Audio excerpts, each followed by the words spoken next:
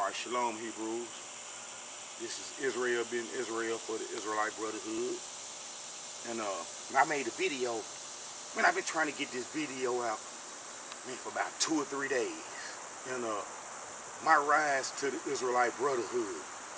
And the first version, man, I made, you know what I'm saying?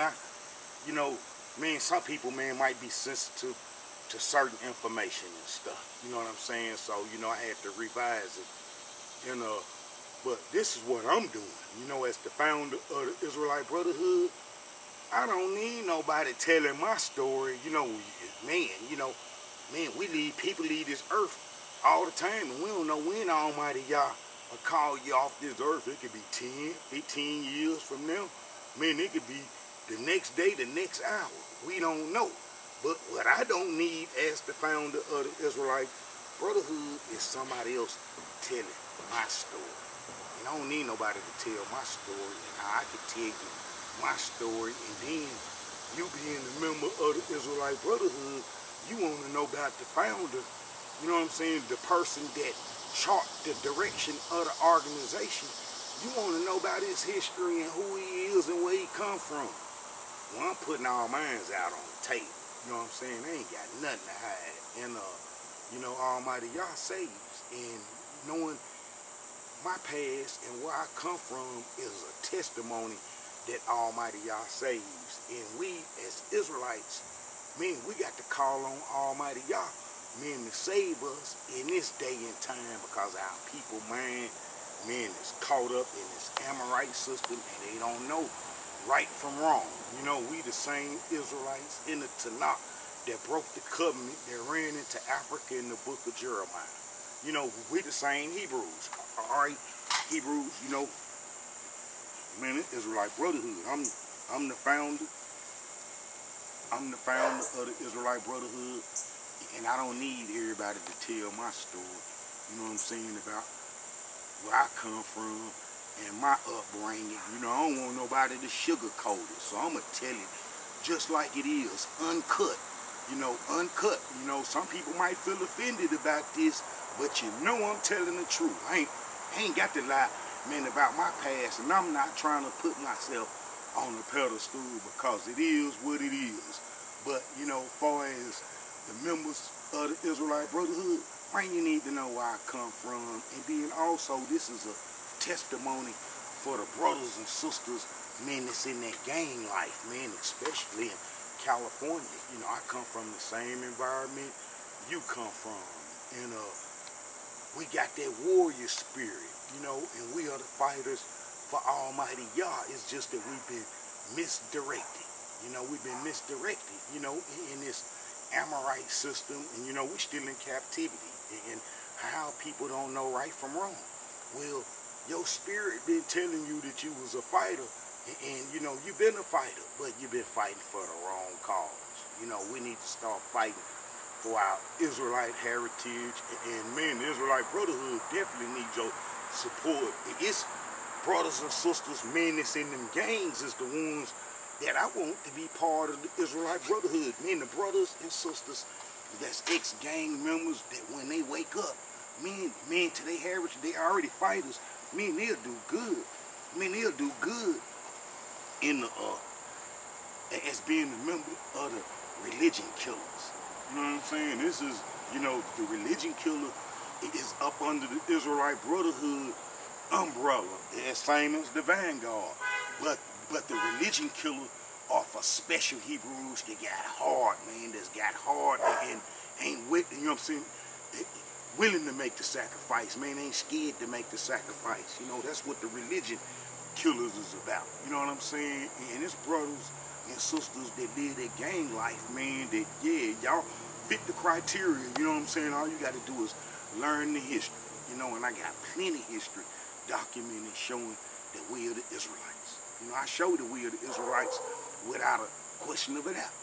I show you that we the Israelites, and I walk you through Tanakh history, man, like a hot butter, like a hot knife cutting through butter. All right, Hebrews, this is a message from the Israelite Brotherhood, and like I said, I don't need nobody to tell my story, and I ain't ashamed of where I come from. You know what I'm saying? And it is what it is. Shalom. Much love to the Israelite community. And it's like this. Man, my mama always said this. Either you gonna love me or you gonna hate me, man. It's just the way it is. You know what I'm saying? But I'm with this Israelite Brotherhood, and I pray that y'all join me too.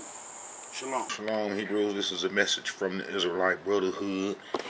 I'm documenting my past and my rise to the Israelite Brotherhood. You know, it's been a long journey, but you know, Almighty Yah got me here. You know, and man, I'm thankful for Almighty Yah for waking me up and not letting me be among the mentally dead that's dominated by the Amorite culture. And then what I want to do, man, I want to document my history and, you know, my involvement in gang activity, you know, Hebrew on Hebrew genocide, and then how I woke up and, you know, to the stage that I'm in, you know what I'm saying, that I'm at now. And, you know, I'm the founder of the Israelite Brotherhood, and I don't need nobody to come telling my past. You know what I'm saying? Ain't none of us here on this earth forever, but I'm documenting my past. You know, this is my pleasure documenting my past, and you know, you getting it straight from the source, and I don't have nothing to hide. You know, it is what it is. But I'm finna show you Israelites, you know, how I come to, you know, being involved with the Israelite Brotherhood. You know, man, I got a grandfather, you know, my parents and roots, man, originally from Tennessee. You know, Tennessee, you know, and man, that's in eastern Tennessee. And then, you know, my granddaddy, man, my grandmother was married, and my granddaddy had 6 children, 4 girls, 2 boys, but then he had another boy, you know what I'm saying, outside the marriage. And then my granddaddy, man, it'd be so hard in the South, man, in the 50s and 60s, you know what I'm saying, it was so hard, man. And then, you know, my grandmama, man, she was a strong person, and if you know, was weak in any kind of way, she gonna make you fold up. And then, you know, my granddaddy folded up, man, and left his family, man, and went to California, Los Angeles. Now, he had a brother out there, man, I think that was out there from the military or something like that, but my granddaddy took off, man, to go be, you know, with his brother. And man, he stayed out there, man, I think, you know, in the middle of the 60s, you know, man, he stayed, and then he eventually got him a house. You know, he bought him a house. You know, he was a hard worker, but, you know what I'm saying, but he left his family, but he bought a house in California. Plus, he had a restaurant, a business in Chattanooga, you know, that he left, you know. And it didn't work out, but he went to California to be with his brother, and he eventually got a house. And then, you know, this is, man, the house right here on Dinker and 73rd. Now, it look good now, and I still got relatives in it. And then, you know, man, around about, you know, I was born around about 70. My mama left Chattanooga. Now, my mother and her sister and her brother Dan, you know, my auntie Sherry and my uncle Dan, you know, they were substance abusers. You know what I'm saying? And my mother had, man, it was me and my, man, the sister up under me and my oldest sister, you know, got took by her father's people, you know, his mother, and then they raised us. All my brothers and sisters, we got different daddies and so forth. And my mother went to California in 1970, and then I think she come back to Tennessee, you know, man, around about 72 or something like that. And then, you know, she went back to California, man, I think around about 74, 75, and then, you know, we stayed out there, you know, this You know, I had my brothers and sisters. It was 4 of us. And then this is going to be the first place that we stayed, you know, after staying at my granddaddy house right here on 73rd and Dinka. We would go stay, man, at this place called Santa Barbara Arms. Now, this place is, you know, Santa Barbara is before they changed it to Martin Luther King, and then this is right across the street from the Coliseum. Man, you get the sports arena and the Coliseum, and then right behind it, man, is USC, the college. You know, I used to play around there, and I used to play, man, over in the parking lot, you know what I'm saying, over here when I was a little kid. I think I was about 6 or 7 over here, and then my uncle my uncle Stuff, you know what I'm saying, he would move in here. That's my mother's brother, you know what I'm saying, that they got the same father but different mothers, and he would move in here, and then I would play in this parking lot. And then I went to the school, Menlo down the street here, you know what I'm saying, Menlo Avenue. Man, it was a school, man, I went to briefly. Let me see if this Menlo Avenue. Let's see if that school's still here. Man, I went to this school on Menlo. Yeah, this Menlo. Man, I went to this school. Man, it could be 43rd or something. I don't know if the school is still here, but man, it should be popping up by now. Right here it is. Man, to this school right here, man, I was in the 4th grade when I went to this school, Menlo Avenue. And man, that's why I started to have a little fights here and there, you know what I'm saying? And, you know, with the kids, because I had, you know, come from Chattanooga, man, and man, you know, it was kind of different and stuff, but you know, I had a fight with a couple of kids that went to this school, and then we would move, you know what I'm saying, man, I went to Menlo, and then we would move over here, man, on Halldale, man, around by 1975. And then now this the thing. Now my mother had a friend that was like a sister, but they was kind of like relatives, man, on my grandmama's side. They was relatives, you know, like distant relatives. My grandmama had 13 sisters, and each one of her sisters had kids, and then, you know, they had a lot of relatives. Well, these people's from Chattanooga, Tennessee, and that's the mother, and then this lady that I'm sitting next to, name is Teresa, and she was like a auntie to me. You know, we call her Aunt Teresa, and she used to keep me when I was a baby. She's from Chattanooga too, and then she moved to Los Angeles, and her and my mama used to run the streets, but she used to keep me when I was a little bitty baby. And then we stayed next door. We moved to these apartments, but these apartments, you know, wasn't built up and nice like it is, you know, man, in this video, you know what I'm saying? They wasn't nice like this, and they was kind of raggedy, but we stayed there. We stayed in a couple apartments, man, within these apartments, and this is 41st and Halldale. And then, you know, it was a couple of kids, you know, it was this guy named Noah that stayed over here, you know, and man, I went to the school called Normandy Avenue when I moved over here. I was in the 4th grade, 4th, 5th, and I think maybe 6th. Man, I was at Normandy, but you know, it was some twins, men that stayed down the street, Turl and Gerald, that's their name, and they had a brother named Giant, and man, another brother, you know what I'm saying, and it was, you know, some older people stayed, you know what I'm saying, on this end of Halldale, and then it was, man, the kids, you know, like I said, I stayed right here, man, in these apartments, and then, you know, man, there was some kids down here on Halldale. You know, it was families on Halldale, and man, I had a friend named Greg that stayed here, and him and his brothers, and he had a brother named Kim from Crenshaw Mafia. We was real cool.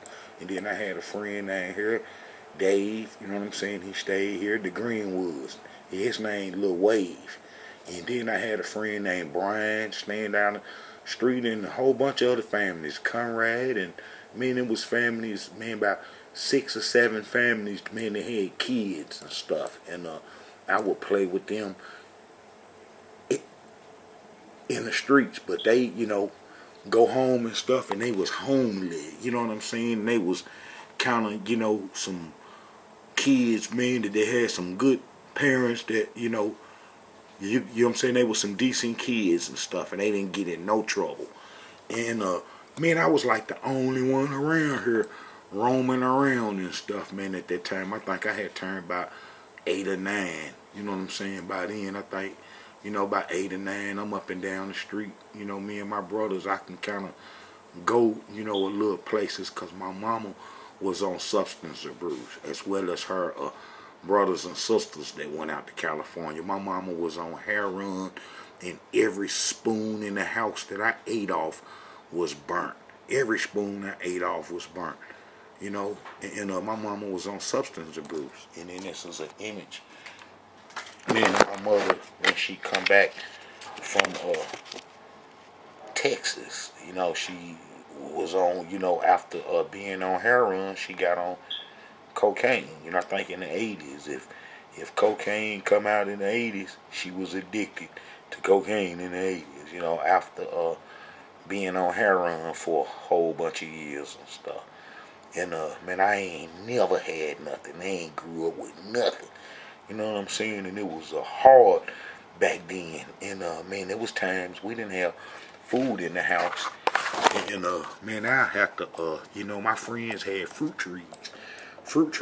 I think he had an avocado tree.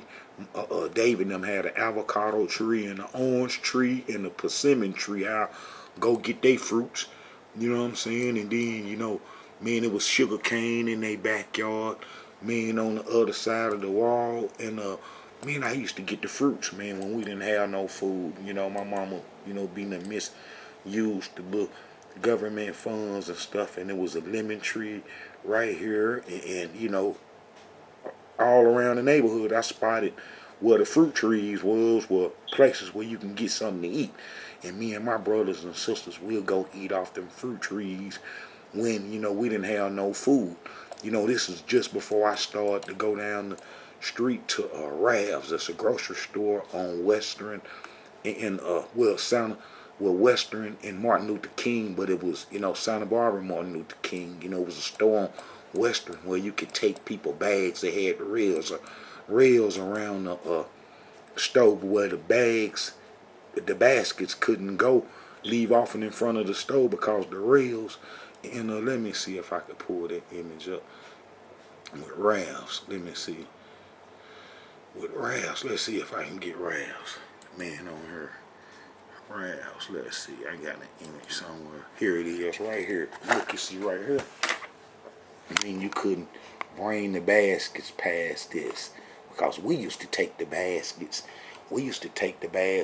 And man, put our clothes on them and take them to the laundromat. And it'd be like a train going to the laundromat. 4, 5 baskets full of clothes, and man, we'll take them to the laundromat. And get the baskets, and we'll take the baskets and take the basket off the thing and ride around, make carts out of it. You know what I'm saying? But they fixed it where you couldn't, take your bags, the baskets to the cars, and so the kids hung out up here to make change, money and stuff. And I'm gonna go into that now. I start hanging up here, making $5 and $6.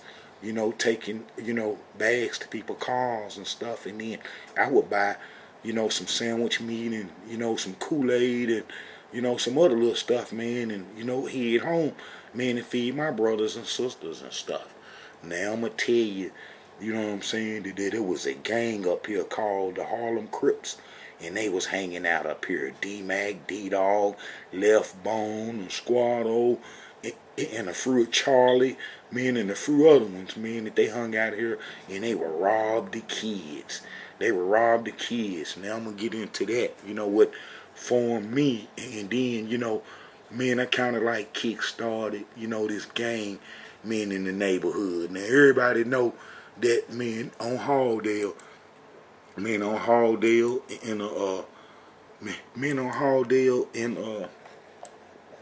man, it wasn't no kids. Now, the kids used to go up to the store with me after school, and we'll hustle and stuff, take people bags to their car. But the kids on Halldale, man, they had, a mama and a daddy, and man, they're going on in the house, man, when trouble comes. When them gang members, man, start sweating and jumping out from behind cars, following us home and beating some of us up, where the kids on Halldale stopped going up to the store. And, they'll stay at home, man, because, they got, a bed and a house and a mama and a daddy, and they eating breakfast in the morning. So they ain't just keep going up to the store, going, man, confronting them gang members up there that was robbing us. But me, I had to go because my mama was on drugs and there wasn't no food in the house all the time. So I had to go up to the store, and then, man, eventually, I would, be confronted by them gang members. Now, during this time, man, it wasn't no gangs. Man, it wasn't no gangs in the neighborhood, and it wasn't no gangs on Dalton. I'm the only kid around there walking around doing stuff and can go anywhere and can basically, move around and stuff. So, I'm on all the blocks. Man, I'm on Dalton, Halldale, and Brighton. And there's no gangs around there. The only gang, man, that's in the area, man, is going to be the 40 Crips. And it's a few older dudes, man, on Brighton. And then, man, it's an older dude named Doc Rob. He was from the 30s, man. He stayed by the laundromat, man, that we would take our clothes to. He was an older dude, and he was cool with everybody. You know what I'm saying? So he can come to the neighborhood, And his name Doc Rob, man. He had a lowrider, man, and he was a 30s Crip, and it wasn't no gangs, man. You know what I'm saying? Other than the 30 Crips, man, in the neighborhood, and this is where Doc Rob stayed at. Doc Rob stayed right here, man, in this house right there. That's where Doc Rob stayed at, on Dinker and 39th. And then this is where we used to go wash our clothes at after we take the baskets from the store, man, from this wash house right here on Dinker and Martin Luther King. And then that's the police station. And then to the left, man, used to be the Raft store, as you go up to Martin Luther King and Western and past the car wash. And so, man, it wasn't no gangs, man, in the neighborhood. You know what I'm saying? And it was, man, some good kids that stayed on the block, man. And I had a friend, you know what I'm saying, named Mohouse. We eventually, start calling him CKD. He stayed on Dalton. He gonna be like, after my friend David on Halldale, I mean, he gonna really be like the second one that I met in the neighborhood. You know what I'm saying? Because we went to the school and we used to walk home, man, from school together. And I mean, he stayed in this house right here. You know what I'm saying? He stayed in this house. This CKD, I got a picture of him. You know what I'm saying? He's in prison, man, and he got 2 life sentences. Man, I hate to see it, but he got 2 life sentences. And but he's a good dude, man, and I would, take him with me, man, when I start doing all kind of stuff that I wasn't supposed to be doing, that he would join, you know what I'm saying, me. Alright, that's him right there, that's CKD right there. And then that's me. We in Inglewood, taking this picture. But he lived in this house, and then I had a friend named, Bat Frog. Man, Bat Frog lived in this house. And then, I had, the Holcombs, lived in this house right down the street. And, man, it's basically, what I'm saying, there was a few other families, man, that lived, on the block. But basically, that was it, man, in the, middle of the 70s, all the way up to about 1976. You know what I'm saying? And like I say, man, I used to go to the store, man, to Ralph's, and take people baskets, man, to their car, and man, that's how I, hustled and fed my family. And then, man, it used to be, gang members up here, man, to where they start robbing us, man.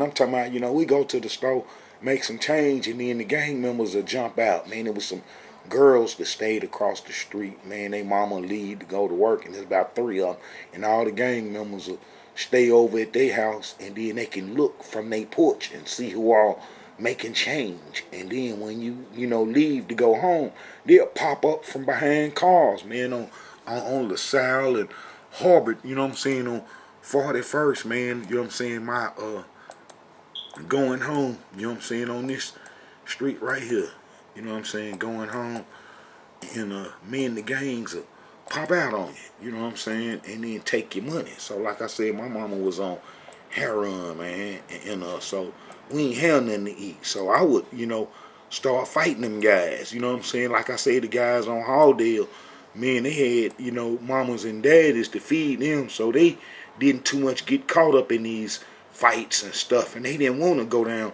to the store and hang out, knowing that these folks, these guys robbing and beating you up, and so I would go up to the store by myself, and man, and then it started to be some families, like I say, these guys would catch you down here, man. I remember one time over here, man, the guys jumped out, man, and robbed me and stuff, man. I think this on LaSalle and Harbor, man. I went home, man, and we was hungry that day, and then, I just had to start fighting, and man, they would kind of like back up off me, man, and I, can go up to the store, man, and, hustle, man, a little bit, and they wouldn't just too much bother me, man, and I started have to hang with them, with D-Mac and D-Dog, walking the alleys and all that other stuff. But when they start robbing the other kids, I wouldn't be with them to do that. I kind of like hold back and stuff, why, they'll rob the other kids. Sometimes I try to let the other kids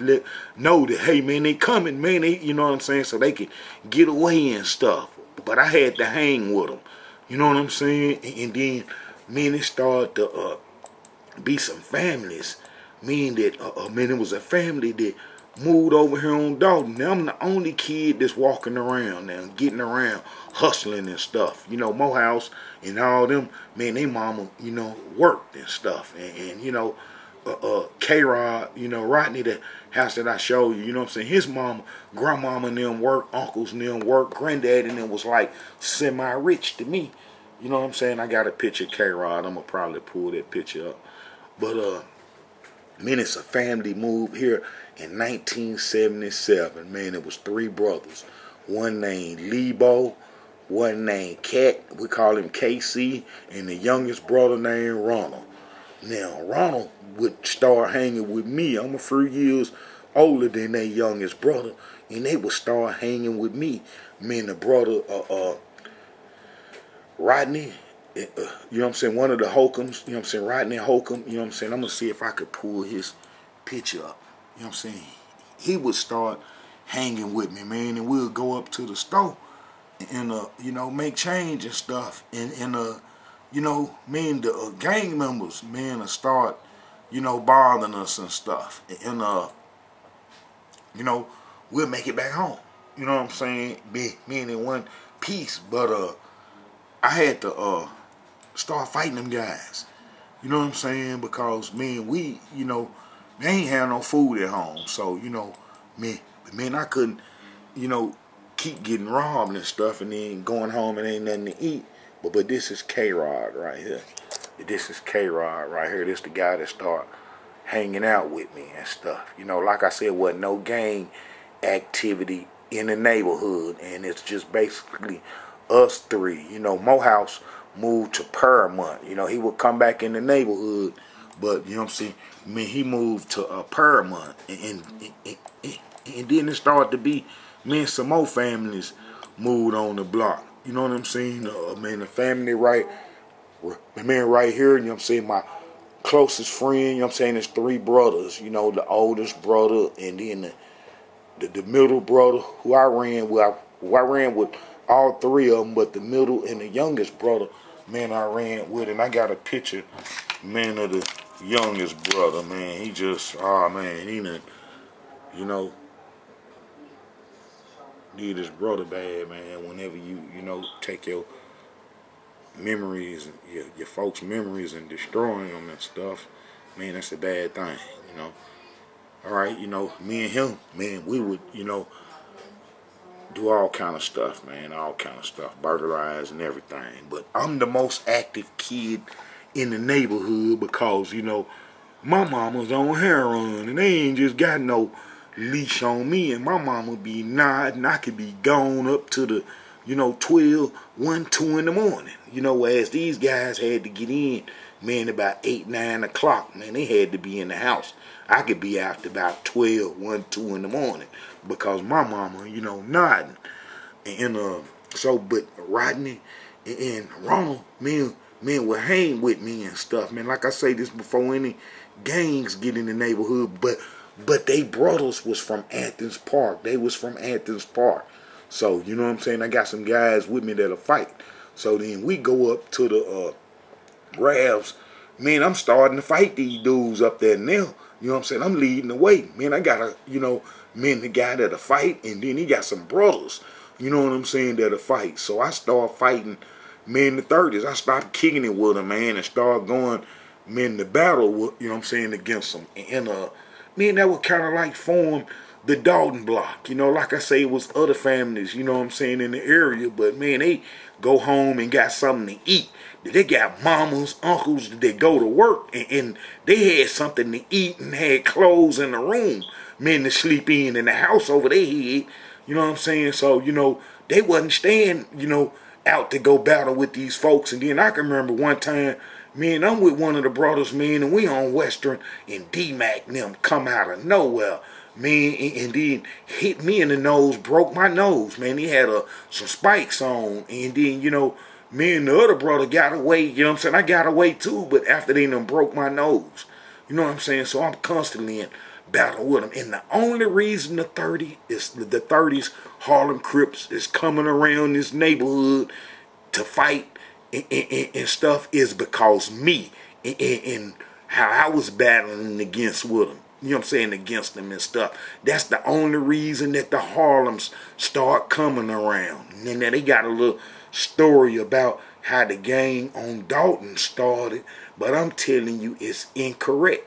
It's incorrect, and they know it's incorrect, and I don't know how they let them folks put that false history up, knowing that it ain't true. But what happened is, after I moved away, and some more folks moved around, that they heard some of the stories, and then they done told them folks, you know what I'm saying, that lying stuff, and then this would be the history, man, that's on, Dalton Gangsta Bloods. Like I say, man, them kids, everybody had to go home. Everybody had to go home. Everybody had a house. Everybody had food to eat. They didn't have no reason to stay out and fight the gang members because everybody had a house to sleep in. Everybody had food to eat. Everybody had brand new shoes. Everybody had Christmas presents and all that, bicycles, brand new bicycles and stuff. So none of the kids around on Dalton and Halldale had any intentions of fighting the 30s or going against them in any kind of way. It was me. It was me because I had conflict with them up at the store. You know what I'm saying? So this is how my life went. All right? I mean, the Dalton Gangsta Bloods were on Dalton Avenue, south of Martin Luther King, but the neighborhood is not active and faded out in the mid-'80s. That's because a whole bunch of us left. And me, the main person that just got conflict with them left. You know what I'm saying? I got caught in Bakersfield, me and some of the guys in the neighborhood, Morehouse CKD, and then, we was robbing jewelry stores. I'm going to get to all that, you know what I'm saying? But let me clear this up. This false history. Look, in 1977, a family moved on to Dalton Avenue, and the oldest brother was an Athens Park member. That's going to be Lebo. Cat was too. And at this time, there was no real gang activity on Dalton. Now, there wasn't no gang activity. They gonna be like the, you know what I'm saying, the men, you know what I'm saying, the first gang members and stuff. You know what I'm saying? There wasn't Crips. There were Rolling 30 Crips and Dinka Park Crips just to the north who knew people in the area. That's false. You see, like I told you, that only Crip that come in the neighborhood is going to be Doc Rob, and he was in his 30s back then. We was teens. He was an older dude. He didn't even hang with the kids. He come in the neighborhood to kick it with the older dudes that he went to school with and stuff like that, that was in their 30s and 40s. That's going to be the only 30 that come in the neighborhood, men to kick it. You know what I'm saying? So this is false history right here. And look, and then it says, Dinka Park Crips to the north who knew people in the area. There was actually a time when they organized street football games with the 30s on Dalton. That is false history. We ain't never ever played football with the Harlem Crips, and that's false. And what happened is, on Dalton, they shot me. You know what I'm saying? Elmac shot me after creeping down the block. You know, I've been battling with them guys from up at the store. I'm battling with them guys up at the store. And then, you know, one of the families that had moved in from Van Ness, Frank Bird, he whooped left bone men up at Firestone. You know, on Martin Luther King, you know what I'm saying? Many got at him. Let me see if I can even get down there. I might can even get down there. Let's see. Many whooped him at Firestone. Whooped him on Firestone parking lot and stuff. You know what I'm saying? I had been scrapping with the dudes. And the next incident that will happen with the 30s is Bird whooped left bone right here, man, in the parking lot. You know what I'm saying? Now this will make all the young 30s come out. This will make them come out. And then one time, you know, we playing football. We done formed a little bit now because I'm in conflict with them. You know what I'm saying? And the guys that I, you know, growed up with in the neighborhood, man, they kind of like, you know, coming in, man, to assist. You know what I'm saying? Like I say, the ones on Dalton, the families moved in. They was gang members and stuff, so they gonna fight. You know what I'm saying? And I had they little brothers with me, so we battling and stuff. That would start the Dalton. You know what I'm saying? That would start the Dalton Gangster Bloods. Me battling with the 30s, and then they start coming around, you know what I'm saying, in our neighborhood, and we had the band together. You know what I'm saying? We had the band together, and that's what started the 30s. But it started because me turning against them up at the store when it was enough of us in the neighborhood to resist them. You know, at first I couldn't resist them by myself. I have fights with them individually, you know what I'm saying? But, you know, man, I couldn't resist all of them, so I had to join them. But when it became kids in the neighborhood that were fight, man, I had them with me, and we was fighting them. And then they started coming to the neighborhood. You know what I'm saying? The Harlem started coming to the neighborhood. See, the only thing separated us, man, from them is Martin Luther King. Man, they on the other side. All men, they whole set, the heart of them is right on the other side. You know what I'm saying? And one time we kicking it on Dalton. You know what I'm saying? Playing football. And then this is where they get that organized football stuff, but it's false history. One time we playing football on the block. You know, my homie Rito stayed right there. Rito and Mohouse stayed there. And K-Rod stayed there. And Charles stayed down the street. There's a few more other families. And we was all out here. And it's a bunch of Dalton members that's alive today. And they know this truth. You know what I'm saying? They know this truth, and they know I ain't gonna tell no lie. They know I ain't gonna tell no lie, but I'm documenting my history, the founder of the Israelite Brotherhood. All right? So we playing football on the street. Man, we playing football on the street, and Elmac done snuck down the street, a Crip. Man, the Harlem Crip, and then he jump out, man, from behind the car with the pistol, and then guess what?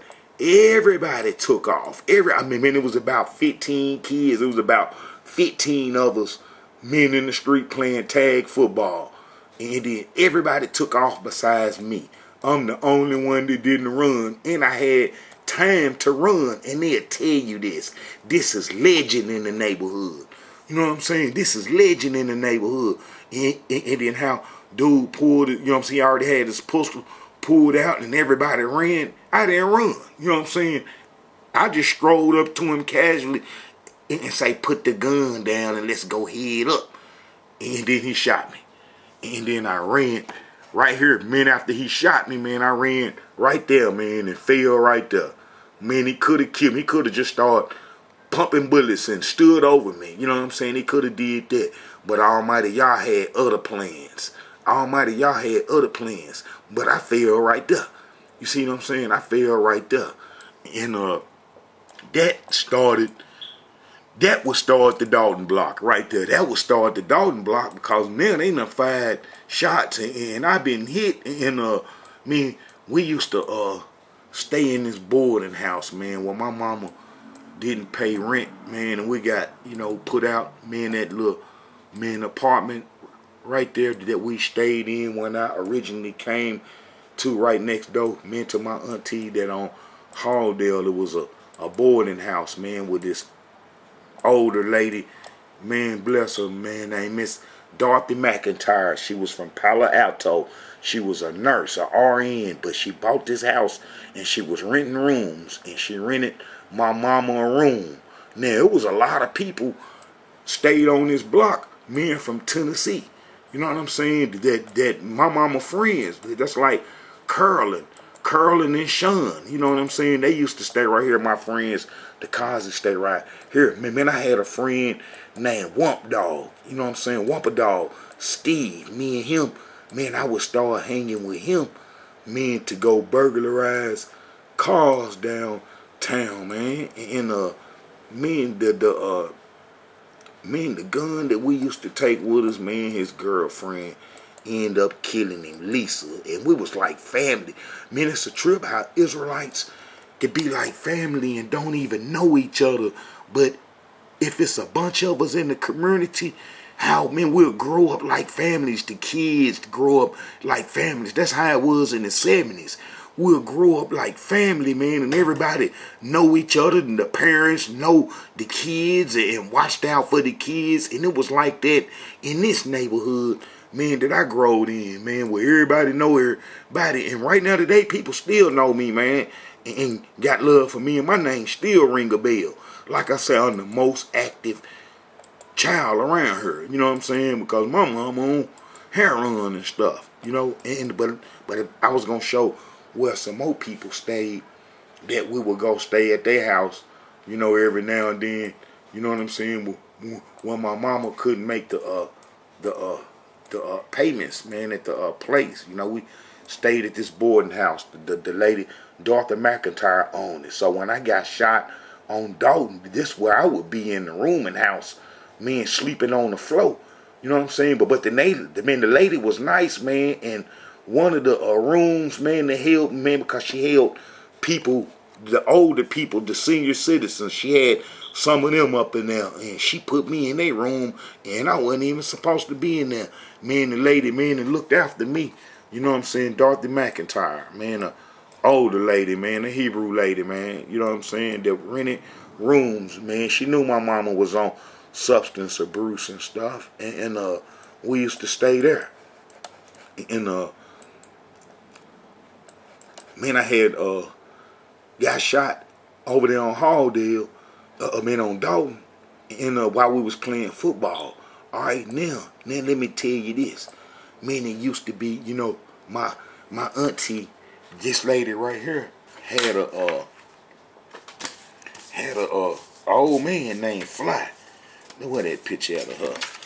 My Aunt Therese had an old man named Fly that had about 5 brothers, and they robbed the jewelry stores and hit licks, man. And I used to beg them. Now before then, man, I'm going out. Me and the brother KC going out robbing, as well as backfrogging. I used to go take bites with him. And I was king robber in the neighborhood, undisputed. There's nobody around between Dalton and Halldale that put in more work than me. I ain't trying to brag. But some of them guys will watch this video and you know what I'm saying, they know already that I put in more work than anybody around there. Man, I'm talking about me and the two oldest brothers, the youngest brother, we just kicked it and, had fun and stuff. But the oldest brother, KC, me and him would, go, from Olympic, we'll walk all the way down Normandy to Olympic and Western and oh man, it was on. You know what I'm saying? And me and him would be jacking and stuff as well as the brother Lebo, but ain't nobody got more jacking time than me. I was king robber, man, in the neighborhood, and I used to go rob, man, like it was, like it was a dance. You know what I'm saying? That's all I ever did was rob. And then I got this friend right here named Batfrog. Batfrog, me and him, I started out snatching purses and taking bicycles and snatching purses with him. And oh man, he would go to the routes that I established, the robbing routes. I had robbing routes, just areas I would go frequent, you know what I'm saying, like a predator, and see if I can catch some prey. And man, this brother, when he got out of prison, man, the fruit times, man, that's all he did, man, was go to the areas, man, that we robbed in, man, and man, that, got him through. You know what I'm saying? And then it's gonna be my my homie Batfrog right here. And Batfrog, man, got the death penalty. You know what I'm saying? This brother right here got the death penalty. You know what I'm saying? And this would be my homie right here. You know what I'm saying? And I would, be out doing everything with him. And, man, like I said, my mama didn't, my mama was on heroin and then got on cocaine. And then while we was kids, she used to take us to the store and steal the lunch meat. And I ain't throwing no salt on my mama. It's just how it is. I'm just telling you how Almighty Yah took me from the curses and brought me into the heritage that I have. And I got the best history in the whole Israelite community. All right, look, man, you see what it say? Look, he's a cold-blooded killer. Somebody who terrified the Los Angeles streets. Now, man, they say he got 24. Man, he got about a good 200 robberies. You know what I'm saying, under his belt. He got about a 200 belt notch. You know what I'm saying, with the robberies. And but he on death row. That's my homie, man. And I got love for him. And man, I'm gonna try to get the Israelite Brotherhood to him, and hopefully he can learn about his heritage, man, before they try to put him to sleep. You know what I'm saying? Well, before they try to put him to sleep. But that's Batfrog right there, and he was one of the gang members. We were one of the members, man, on Dalton. And all right, so man, I explained that how I kick-started the Dalton thing, and then man, it was some families that moved in from V&G. Now, this the thing, that after some of the Ty Bud and Ty Bud from Dalton, and some of the Dalton members leave, and we have to move. Had to move out of state. I paroled out of state after I had got caught robbing the jewelry store. Explain that, and then how the brothers that moved men out of town, you know what I'm saying, that the ones that was left went over to V&G. We had a family that moved into the neighborhood, you know what I'm saying, that was from Van Ness gangster. And man, one of the youngest brother grew up with us, went to school with us and hung with us and stuff. And then to whereas that when the other members left, that the remaining members from Dalton went over to V&G.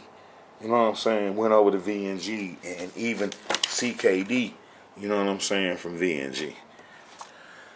All right. So, Man, the gang thing started because I was having problems and fighting with the guys up there at Rav's for the change. You know what I'm saying? Man, for the money. And that I ain't know Harlem Crips come play football with us, and then, you know, stuff started from there.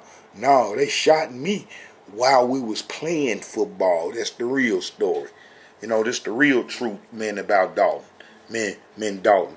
All right, now, after all this, man, you know what I'm saying? I'm, you know, starting to fight back. So them dudes ain't just coming in no more like they used to, but because, you know, a little firepower present and stuff, and you know, we ain't playing. You know what I'm saying? And then after they shot me, sometime me and KC, I used to, you know, if you go down 39th, man, in Halldale, man, to the, man, I'm going to go down the block.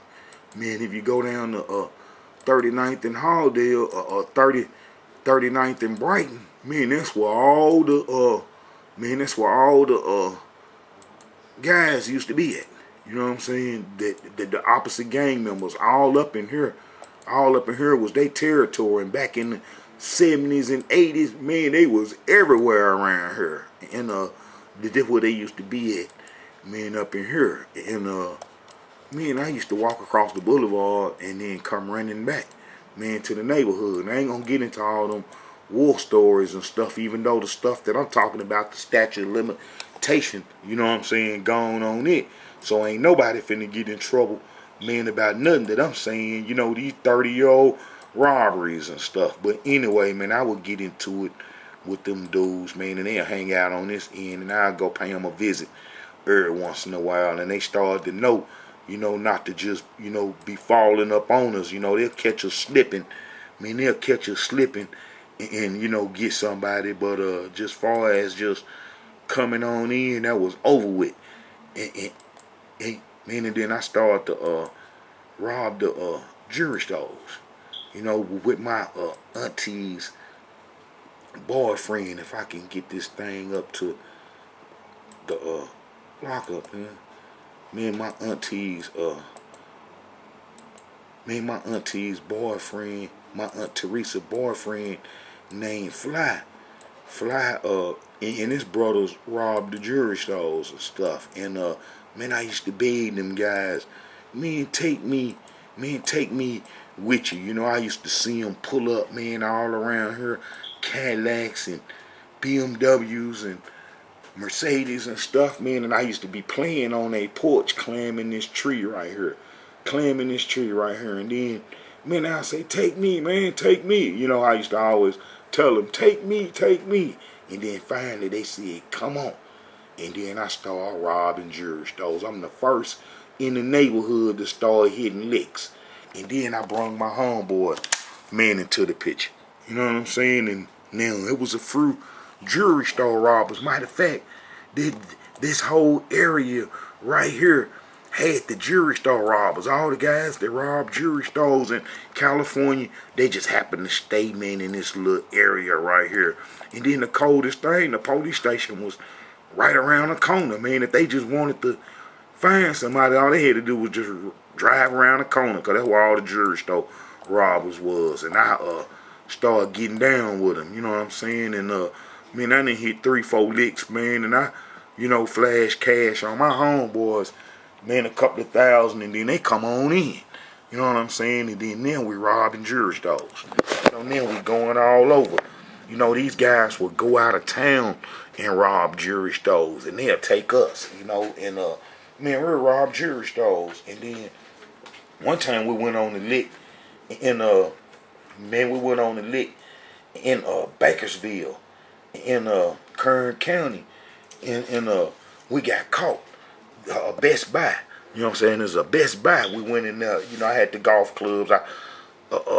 My friend smashed the case, and man, it was an off-duty sheriff in the store. And so as soon as we run out the store with the jewelry, you know, in the bullet case, filled it up, and man, we get in the car. Man, the dude shoot the tires out the car. You know what I'm saying? Shoot the tires on the drivers, the men on the passenger side, both of them, front and back. All right, and then after that, man, a white dude just come ramming the car with one of them Broncos like O.J. Simpson had. You know, with one of them type Broncos, and rammed the car, and then jumped out with a 30-06, with them deer guns. Man, and held us hostage. And man, we couldn't do nothing. So then I got sent, man, to DeWitt Nelson Juvenile Hall, and then Kern County Juvenile Hall, and man, while I was in that juvenile hall, man, I was taking them kids down through there. They had a little gang called the Spoony G's. And the Spoony G's, man, they wasn't used to the violence, man, that we can unleash, and we unleashed it on them. And man, them folks got tired of me. Man, I think I might have put one of the kids' eyes out. And then, man, they got so tired, man, of me fighting, man, that they tried me as an adult and hurry up. Man, they got me up out of there and then sent me to Northern California. And then I would end up in DeWitt Nelson. Man, with 7 years, you know what I'm saying? DeWitt Nelson is a center, a youth authority center. You know what I'm saying? I will end up here. You know what I'm saying? I will end up here in I would end up here, and then, man, I got to fighting with the kids, man, you know, with the gangs and stuff. You know, a dude from Grape Street who was serving the orange juice and the grape juice in the morning. You know, he had to fill them up, and then he knew that we was gang members from the opposite side, and he used to say, "Yeah, you got to drink this grape juice. Ain't grape juice." You know, he from Grape Street. You know, one of them Grape Street Crips, and but I got to fighting with him, you know what I'm saying? I had to whoop him out up in there. And then them folks say, that's the end. You know what I'm saying? You out of here. And then they sent me to Folsom State Prison. Man, I went to Vacaville first. Man, I went to Vacaville, and then they sent me to Folsom. And then that's me in the one building. And man, I'm like the youngest gang member, man, in the prison. And then I'm in the prison with Peabody and Rooster. Man, I know them personally. I done exercised with both of them personally and lived in the building with Peabody, man, for about a year in the 3 building. You know what I'm saying? And me and Peabody was, you know, I mean, he was cool. And Rooster, man, I used to hang with the BLs. Man, that's like I was explaining. I did a video one time where this guy was talking about the BL, saying there wasn't that many of them in Folsom, and saying that's a lie. And it was a whole bunch of BLs in Folsom, you know. And after Rooster, they had this brother named Mo from Miller Gangster that was next in charge. And then you had Tommy Joe Holmes. Man, you had both of the Dog brothers from Swan. You had Bosco from Bloodstone Village. Man, there's a whole bunch of them. And then, man, I was in the 3 building. Man, I had this city from Fresno named Shorty. Now I'm on blood up in there. Now, you know what I'm saying? Man, I got a little respect. And man, it was this BGF, man, that come to the cell.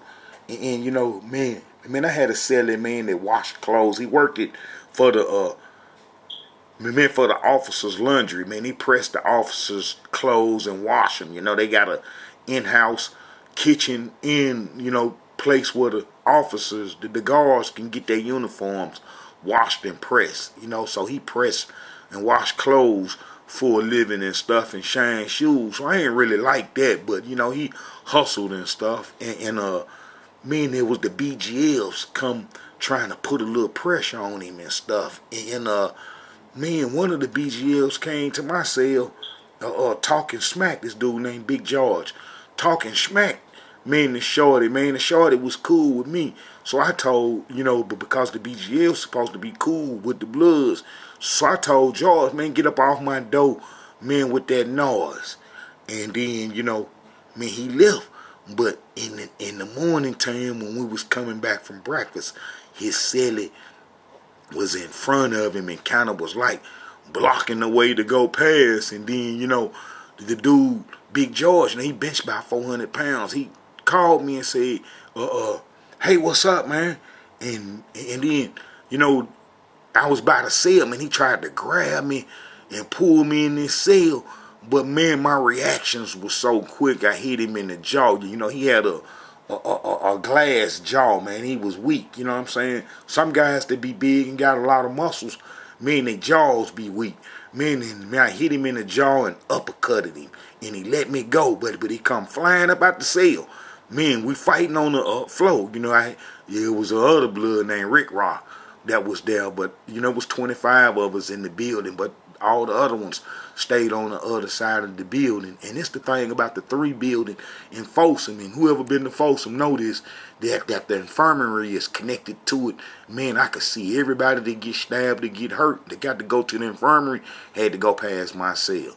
With me and dude fighting and stuff, and the guard fired around, man, the minute 14, man. You know, we both went to the hole, man, and then I come back, you know what I'm saying, to when we went to the hole in New Folsom, and then they sent us back, man, the old Folsom, man, I think I did about 30 days in the hole, or something like that. And then, man, I had another cellie, from Long Beach. Man, I would tie, me and dude got into an argument, man, in the middle of the night.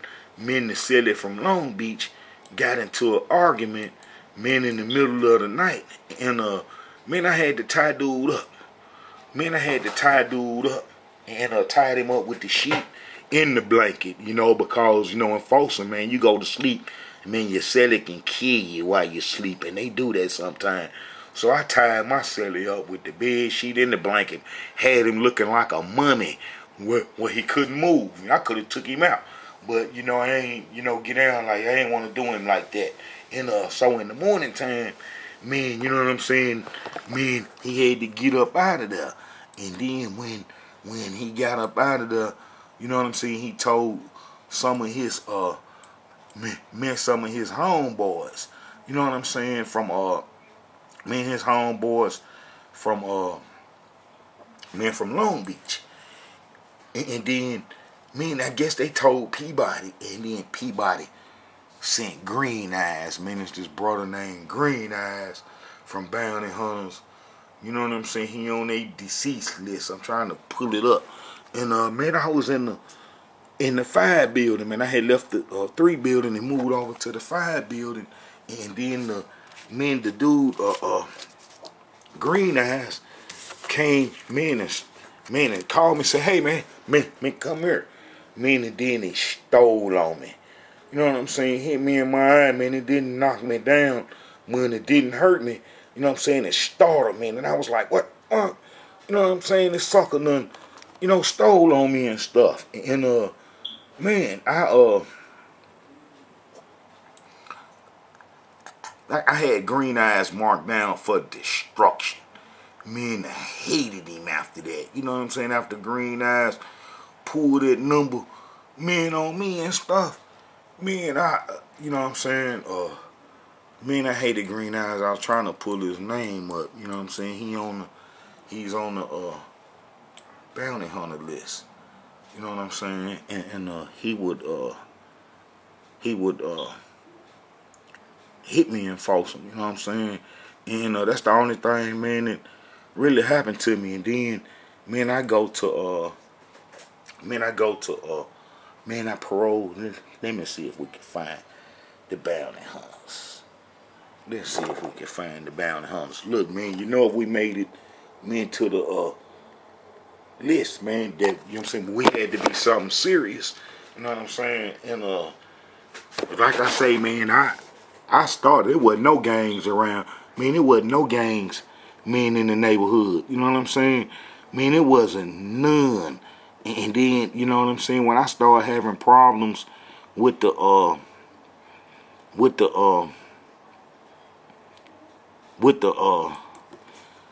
when I started having problems with Charlie and D-Mac, men and all them, then that's when the 30s started coming around and stuff. But, you know, the dude green eyes stole on me, you know what I'm saying? And I was so pissed off, man. It just, man, you know, you can't be getting hit in prison and stuff, you know what I'm saying, and don't retaliate and stuff.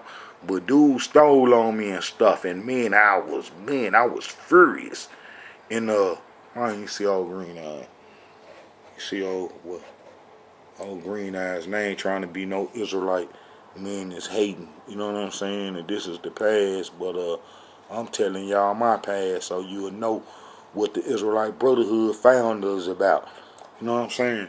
Alright, so, you know, I would leave Folsom. I would parole from Folsom, man. It's the thing. Me paroling from Folsom, they know that I'm an active gang member and stuff. And they trying to spread the gang culture, and then that's what happened and stuff. And then I would end up, you know, in the Tennessee prisons. I robbed a jewelry store. Man, in Chattanooga, man, I fell on hard times. You know what I'm saying? And you're going to always go back, man, to what you used to doing. And then, you know, me robbing them jewelry stores, man, in California and all the other places, man, I fell on hard time. Now, but what I didn't tell y'all, man, is that I got an auntie. Man, my uncle married a Hispanic woman, my Aunt Martha, man, and she lived in Los Angeles, man. And when I was a kid, whenever I can get over their house, man, I can get something to eat. You know, I can get something to eat and stuff, man. And she fed me and stuff. And the reason that I'm saying this, man, that's her daughter, man, and her grandkids, you know. And then this will be a picture, man, of her right there. That's my Aunt Martha, and then that's my Uncle Stuff, man. He look just like my granddaddy, and then that's my Aunt Martha, and then that's his daughter, man. He been married to her for 50 years. And the reason that I say this, because the the Hispanics are not the Israelites. They are not the Israelites, you know. And I got an auntie that's Hispanic, so I go to show you that I ain't got nothing against the Hispanics. For you individuals that's in the camps, that might, you know, come across this video. All right, so then I end up, in the Tennessee prisons. In the Tennessee prisons, I done been to, to all the Tennessee prisons just about. You know what I'm saying? MTRC. West High, and I've been to West High, Northeast, Morgan County, Brushy Mountain, you know what I'm saying, all them camps. And then when I was in them camps, I started that same gang stuff that I learned from Peabody and Rooster, and I started a clique. And then, you know, it was awful. And I was keeping the same thing going on, that I had learned in California, in the California prisons and stuff, I was stabbing dudes and getting folks stabbed and all kind of stuff, to where the folks sent me to Brushy Mountain. You know, them folks sent me to Brushy Mountain. And then, you know, Brushy Mountain, they got a high security annex, in the back. You know what I'm saying? And, I did years up in there. You know what I'm saying? I did years in what they call the tombs. You know what I'm saying? And, when I had, was in there just before I had came, this brother, had, some Israelite history, and, a book. And, I was reading the book, and, I didn't know, you know what I'm saying? I had been familiar with our Israelite heritage, a little bit, but I didn't know, you know what I'm saying, that much. But while I was reading the book, this book right here, I never did get this book back to the brother, After reading this book right here, I learned, that we was the Israelites, from reading the curses and so forth. You know what I'm saying? I even had a old African name, Siku Tayari is what I call myself. And when I got to the curses, I still got the book, and it's still in perfect condition. After I had read the curses, and realized, that we was the Israelites. Oh man, I changed my whole everything. And then that developed the Israelite Brotherhood, you know. It took a while to get, you know what I'm saying, to the level that I'm on, but all praise be Almighty Yah. He got me here where I can cover the whole Israelite history. You know what I'm saying? I can cover the whole Israelite history, from top to bottom. And like I say, ain't nobody in the Israelite community got no history like I'm showing. You know, I'm constantly searching to see what organization is putting out, some correct history, man. And ain't nobody putting out no correct history, you know what I'm saying, like I'm doing and stuff. And, that's because Almighty Yah, man, his messenger always come from a afflicted background. I always come from a afflicted background and hard. And then, Almighty Yah bring them through so they could be a testimony. You know what I'm saying? And that's what I am. I'm a testimony. You know what I'm saying? For that Almighty Yah saves.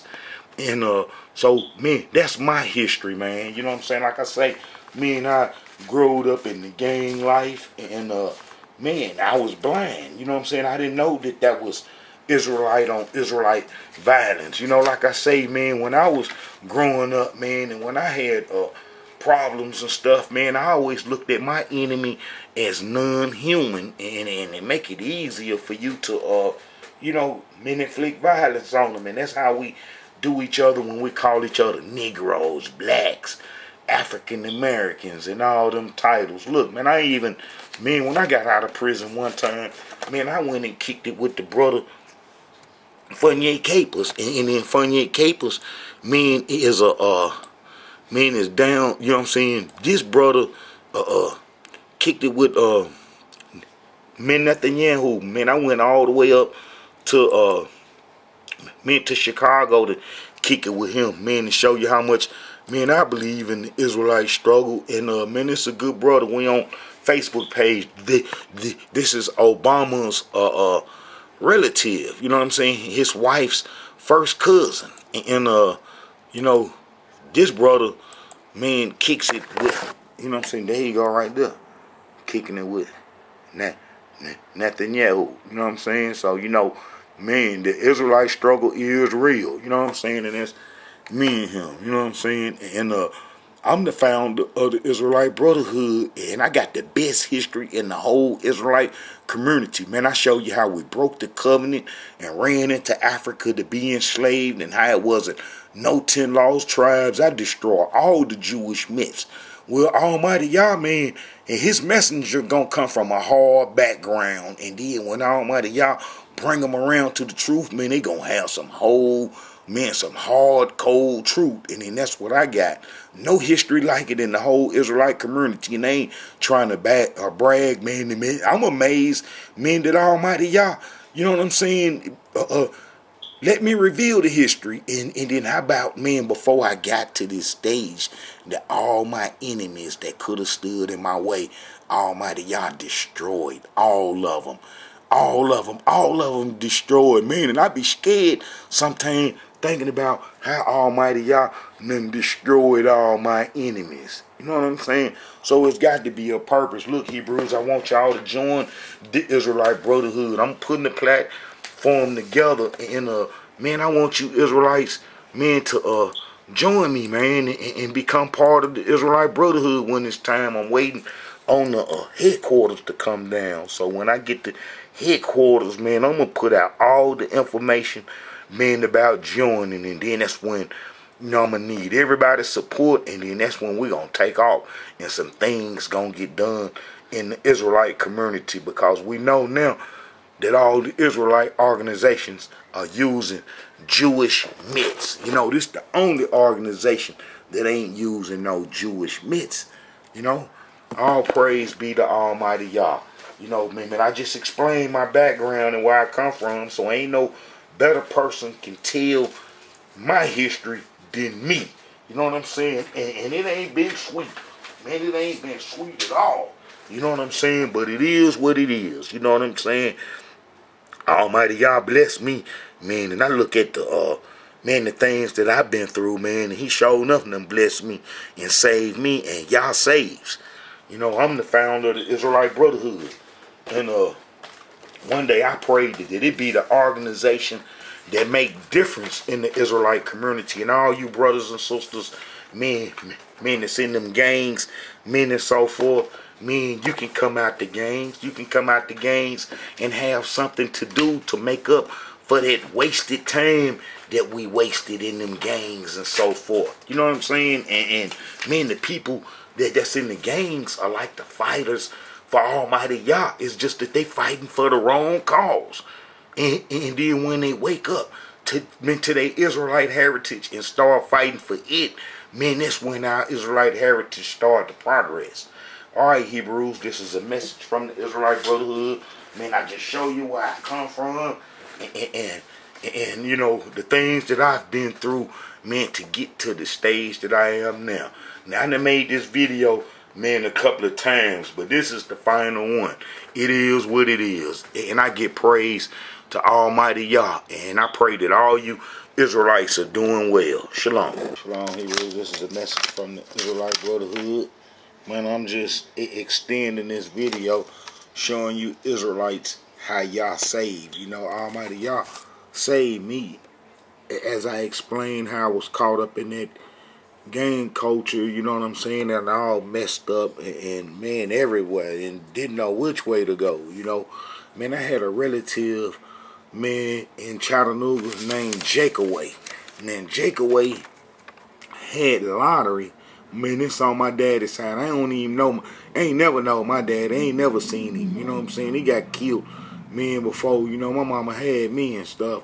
But his nephews, you know what I'm saying, some of his nephews, man, become lottery guys, man. He had illegal lottery, man, before the state of Tennessee and a whole lot of southern states had lottery. How he had lottery, man, for years. Man, had lottery for years. Man, was a millionaire. And man, you know what I'm saying? Me and him, man, when I come to Chattanooga and robbed the jewelry store and then got caught, you know, robbing the jewelry store at the airport with $250,000. I was really waiting on him to buy some of the jewelry and stuff, but he was in Alabama. And but anyway, me and him got locked up at the same time where the feds come got him and his crew and locked him up. And man, you know what I'm saying? He been missing a letter, man, you know what I'm saying, that he wrote me. You know what I'm saying? Well, today I talked to the lawyer and everybody that's involved in the case. They all are talking jail for everybody.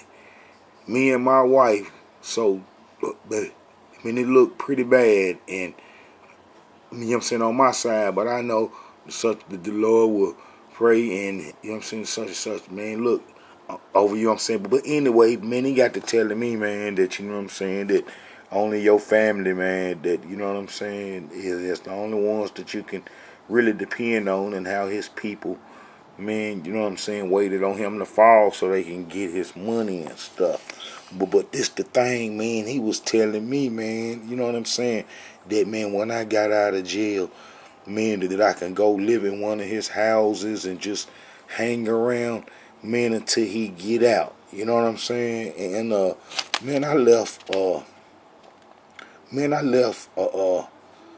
Memphis. Look, I mean, I will always give, you know what I'm saying? Man, I left Chattanooga, man, and moved to Memphis and stuff. Chattanooga too small. But anyway, Almighty Yah work in mysterious ways, because, man, if I'd have got with this brother, man, and, you know what I'm saying, continued the criminality, man, you know what I'm saying, it's, man, I don't know if I'd have found the Almighty Yah. And then, man, what really saved me, man, is that, you know what I'm saying, that when I come down to Chattanooga, you know, a lot of them guys, man, they had watched colors, and they was gang members based on colors. But my sisters and them told them, you know, that a real guy was coming from prison, man. I had talked to a few of them guys on the phone when I was in Folsom, you know what I'm saying, in Folsom prison. So they kind of excited, man, you know what I'm saying, the few of them. And man, I could have been washed up, man, with these brothers and sisters, even though I hated for them. Man. I pray that the Israelite Brotherhood, man, to be able to reach out and undo some of the damage, you know what I'm saying, that was done. But anyway, man, the leader, you know what I'm saying, is, you know, man, to these guys, man, is a guy that I mentored and, you know what I'm saying, took up under my wings and stuff. And then, man, I gave him the car, man, you know what I'm saying, the whole gang car, man, when I was in Brushy Mountain. You know, Brushy Mountain Prison. You know, I done been to a few other Tennessee prisons, but I was in Brushy Mountain Prison, and I got the letter, man, from him. Let me see if I can find that letter. Him writing me, man, in Brushy Mountain. See, that's Petros, Brushy Mountain State Prison. Brushy Mountain State Prison. Petros, Tennessee. You know what I'm saying? High security annex. That's where I was in the tombs. That's what they call the tombs. When I had you know, disciplining a guy up in Northeast, man, for causing, you know, my contraband to be found and stuff. And but this guy, Larry Bush, you know what I'm saying? And he's also the father, man, of my sister's son. You know what I'm saying? That's his son. His son, you know, lost his life, man. You know what I'm saying? Man, he lost his life and stuff. And, you know, man, if the daddy, you know, the daddy had got locked up in the federal prison, man, if the daddy would have been out, man, it'd have been so much bloodshed, man, in that little city, man, based on that and stuff. And, you know, but anyway, man, I had gave him the keys to the car and let him, you know what I'm saying, roll with the thing. And this is, man, this is what it morphed into. And I could have went this way. But this let you know that y'all saved, because at the time when he was trying to, you know what I'm saying, man, when I gave him the keys to the car, man, that's 1992. You know what I'm saying? That was this letter. Look, 12/7/92. You know what I'm saying? 12/7/92. How about, man, if you start searching for Almighty Yah, he'll find you. You know what I'm saying? If you searching for him, he gonna find you. And then, how about, man, during that time, man, I start writing. Man, I was in the high security annex. You know what I'm saying? Man, I was in the high security annex. You know what I'm saying? And I was, man, writing this rabbi, trying to get some history. You know what I'm saying? Man, trying to get some history. Look, you see that? 12, you know what I'm saying? I had said that, you know what I'm saying, I'm going to search out my heritage, man, and start, you know, I had already been exposed to Israelite history, but then I start, you know, man, praying and wanting to know, man, some real truth. And Almighty, y'all turned my heart, man, away from the gang activity. And, man, y'all saves. You know, if you start searching for Yah, man, he gonna find you. You know what I'm saying? Man, he gonna find you. He gonna be found if you start searching for him. And, man, I wasn't looking, man, for no Jesus. I was looking for Almighty Yah, the creator, in the Yah of Abraham, Isaac, and Jacob. You know what I'm saying? I was calling out to him, and then he found me. You know what I'm saying? And then this is what he saved me from. Indictments of gang members in Chattanooga. These photos show 40 of the people who were arrested. And here is now a closer look at those booking photos. That's 40 of them. These people lived all over the city. The DA's office says...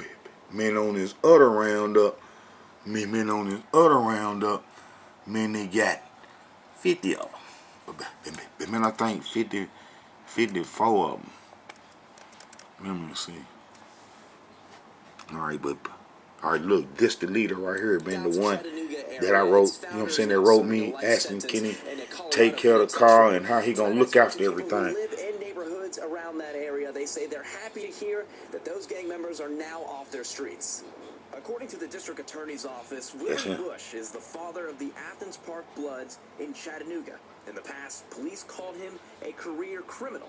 They say he influenced his children to participate in gang activity my little while nephew. living in the south side of town. How long go without my husband after dark? Lena Fugate grew up in Chattanooga.